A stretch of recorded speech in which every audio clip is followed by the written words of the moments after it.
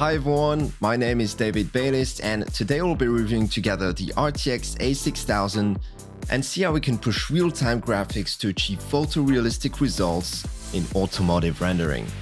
The key aspects that I look for in my work is the highest fidelity output out of real-time using features such as real-time ray tracing and being able to output high-resolution renders in a short amount of time. The main softwares I use are 3ds Max, where I typically do the pre-setup of my scene and do all the necessary work on the car before importing into Unreal Engine. Now once inside Unreal, this is where I do all the lighting and shading for final render and also experiment with different car paints and see what fits best. Having all of this happening in real time is extremely helpful. So here are my current PC specs. I have an Intel i9-12900K for the CPU, equipped with 32GB of DDR5 RAM, and finally the RTX A6000 for the GPU, which I rely the most for my programs.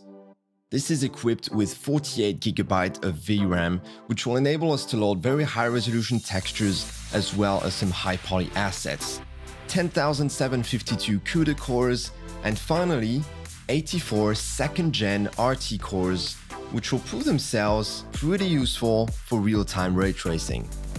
So a few interesting stats in my current scene. We are currently running at around 60 frames per second in path tracer mode. The A6000 doing a great job maintaining that high frame rate for me. We are having no problem switching between the three different views here. The building that I'm using as a background is a scan asset of over 2 million triangles containing 10 sets of 16K textures. Again, no issues here for the A6000. The overall poly count of my scene is almost 50 million triangles, and we are currently using just under 50% VRAM capacity here. So we still have some room if we need some more assets in the scene.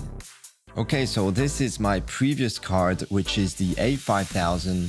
And what I can find doing with the A6000 is render at a much higher resolution without hitting the VRAM limits, as I'll be demonstrating right now. In my scene here in UE5 using Path Tracer, using around 15GB of VRAM, what I'll be doing here is render one still frame in Path Tracer mode at 8K resolution.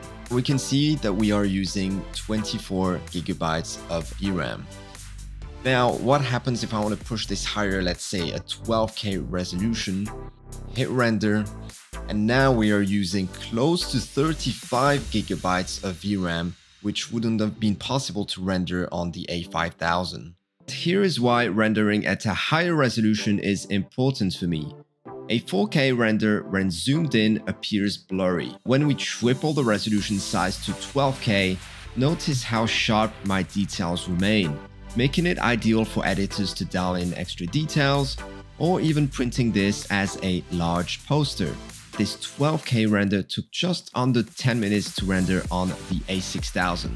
Now we've seen the benefits of using a single A6000 in my scene for real time.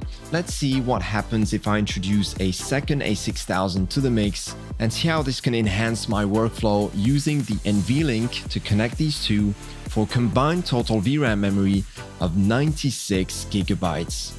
Be sure to check out part 2 of this video to see how my dual RTX A6000 perform for real-time rendering.